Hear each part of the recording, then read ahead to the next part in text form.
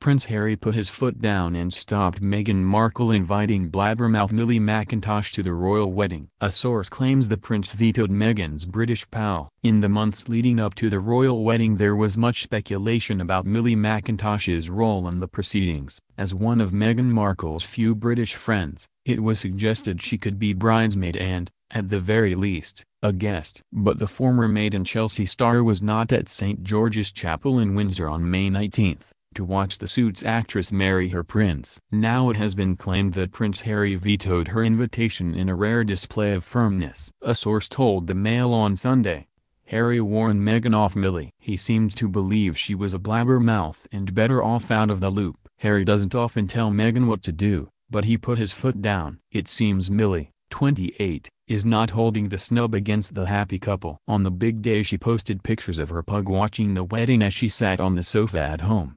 2 days later she posted the black and white wedding snap of the happy couple. The unlikely friends met a year before Meghan started dating Harry and were later seen relaxing together at the luxury getaway, Soho farmhouse. Millie, who was pictured looking stylish in a blue jumpsuit at the Epsom races this weekend, is set to walk down the aisle herself very soon.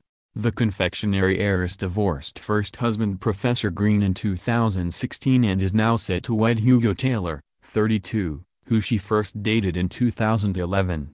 The reconciled couple, who have known each other since they were 16, got engaged during a romantic trip to Greece in August, after a year of dating. Last weekend, Millie enjoyed a riotous hen night with her friends including Caggie Dunlop and Rosie Fortescue. And she has said that she and Hugo are more suited now that they had grown up. She told you, "We are both so happy to be together again. He's the man I want to be married to for life." Wonder if Meghan is invited to the wedding. Earlier we revealed why Meghan's handwriting has changed since meeting Prince Harry. Also, this is why Meghan Markle can't start eating before the Queen, and why she has to stop eating when the Queen does. Finally, can you really replicate Meghan Markle's £700,000 designer wardrobe on a budget? One fabulous journalist finds out.